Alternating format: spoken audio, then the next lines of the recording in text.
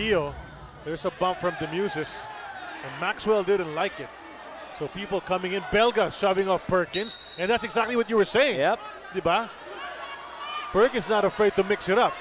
And they better get in between these two kasi well, what you like about these yan. two guys, even tong si Jason Perkins, he's trying to protect his teammates, right? So is Beau Belga.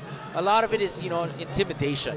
A lot of it is knowing and understanding na meron kang teammates na pagka naargabyado ka, can help you out. Well, I'll tell you something. Nick Demuses is fast becoming the villain as far as imports are concerned. Remember what he tried to do with the Terra Firma import, Jordan Williams, a couple of weeks ago. So you can see that both Belga and Jason Perkins, we said it, fierce competitors, will not back down. Yung nangyari dun sa kanina, dito natin masisimulan eh. Nung sinubukan ni Demuses sundan itong si Tyler Tier, nabangga niya itong si Devon Maxwell, and Maxwell did not like that.